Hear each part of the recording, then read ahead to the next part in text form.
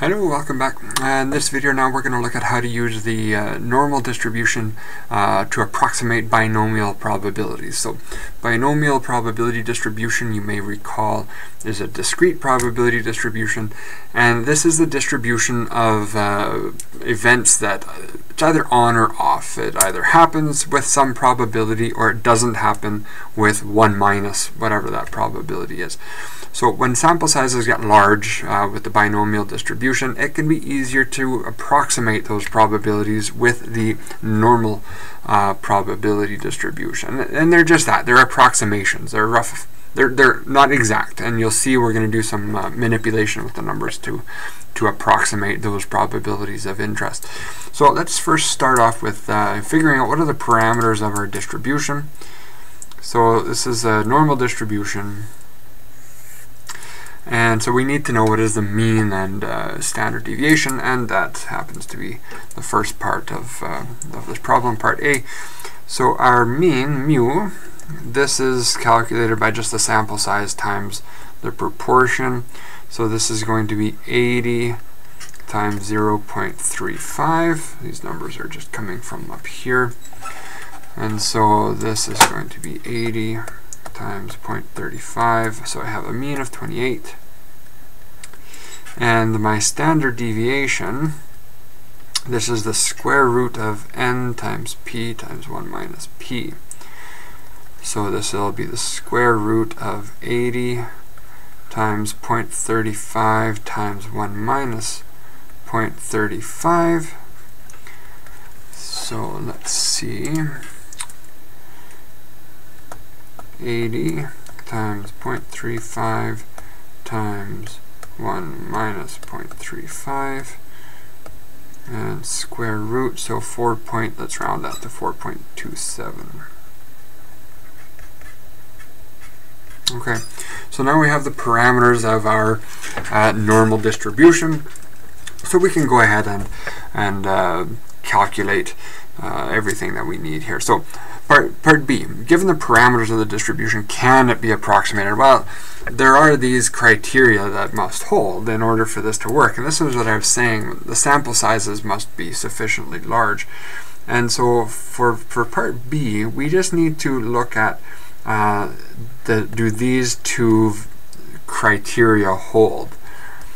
And if so, then we have sufficient parameters to approximate this distribution with the normal distribution. So this is 80 times 0.35. Well, we've just calculated that over here. This was 28, so that one's okay. This one is 80 times 1 minus 0.35. So this is going to be 80 times 1 minus 0.35. And that's 52. Oh, what happened to my pen here? That was 52, so that one checks out. So yes. Yes, because of these two calculations here. We meet those criteria, so we're okay. Next step. What is the probability of exactly 20 successes? Well, this one now, this can be a little bit confusing.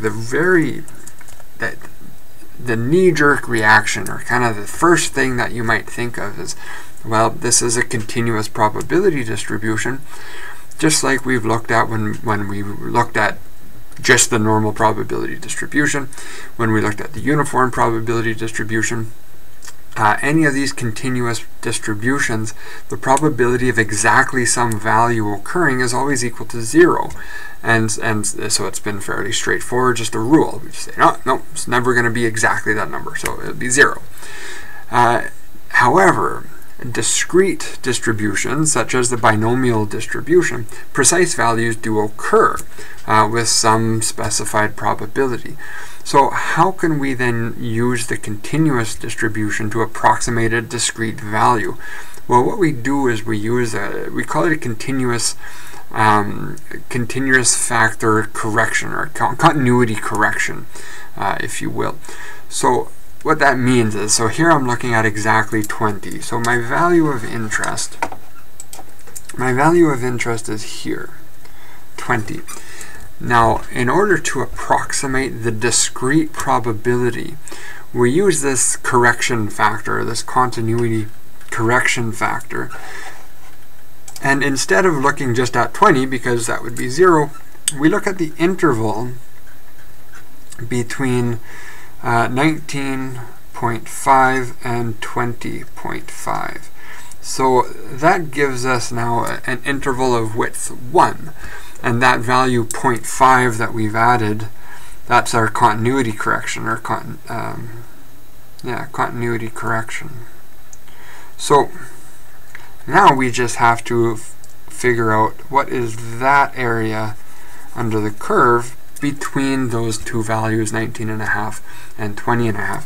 So we need to now calculate what is the corresponding z-score, because of course whenever we're working with the standard with a normally distributed variable, we're also working with the standard normal distribution. So I need a z value for 20.5 from a mean of 28. That standard deviation was 427. And I need the same for 19.5 minus 28 over 4.27. So let's get our calculator out here. So 20.5 minus 28 divided by 4.27 is negative 176. And the next one, 19.5 minus 28 divided by 427 is 199, negative 199. So now we need to go to our distribution tables. And, oh, this is still messy from previous exercises. And I need to look up negative 176. So here, scroll down, negative 1.76, and so those come together here, 0.0392. So this is the probability 0.0392, and for negative 199, negative 1.99, that looks like negative 99 is over here. And there's our 9, that's 0.0233. So then our probability of interest, our approximate probability for exactly 20 successes, is going to be this minus this. 0.0392 minus 0.0233. And that equals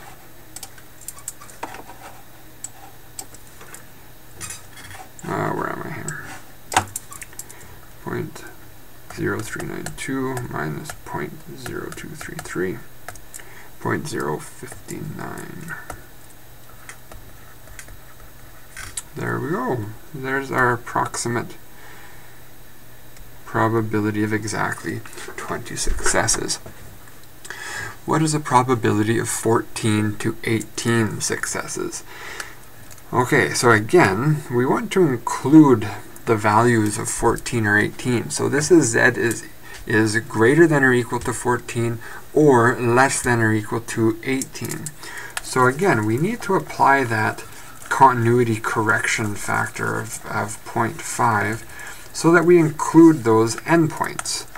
Right? If this is my probability that z is less than or equal to 18, greater than or equal to 14, but I want to be sure to include the endpoints in that calculation, I need to include the continuity correction of 0.5 here, and down on this end, this is going to be 13.5. And we do that for exactly the same reason that we added and subtracted 0.5 in order to obtain our estimate, our approximation of this probability. So this is going to be between here 13.5 and somewhere around here 18.5. So again, we need our z values. This is going to be 18.5 minus 28 over 4.27. This will be 13.5 minus 28 over 4.27. Okay, so the first, let's see, 18.5 minus 28 divided by 4.27, negative 2.22, and the next 13.5 minus 28 divided by 4.27, negative 3, let's call that 340.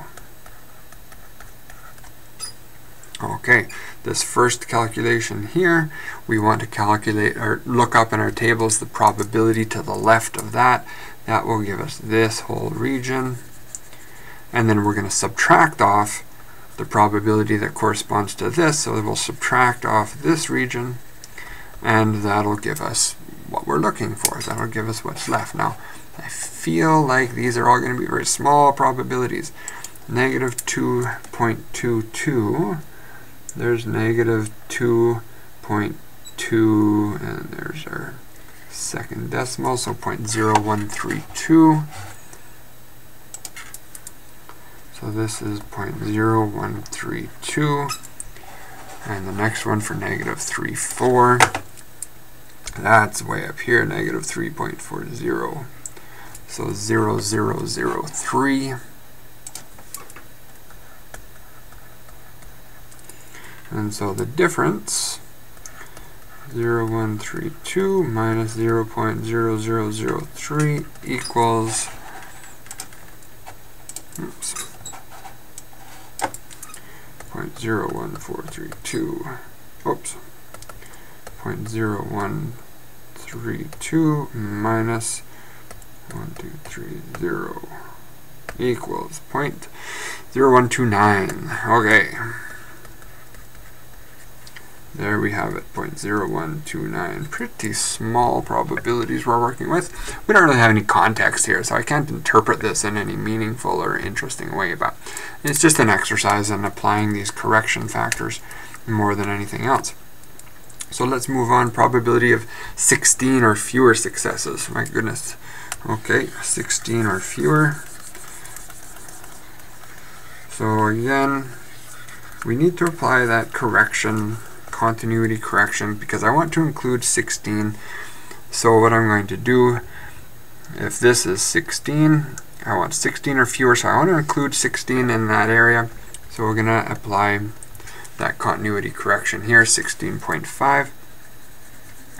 And all we need now to do is calculate the area under the curve to the left. So again, we need that Z statistic, 16.5 minus 28 over 427.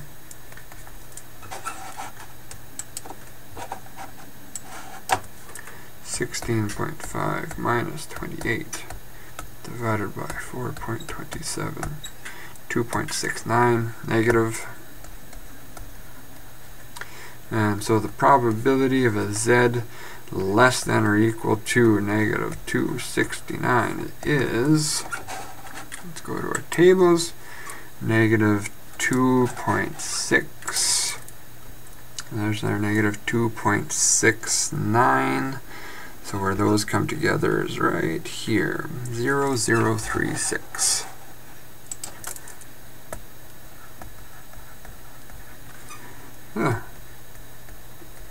Done, just like that.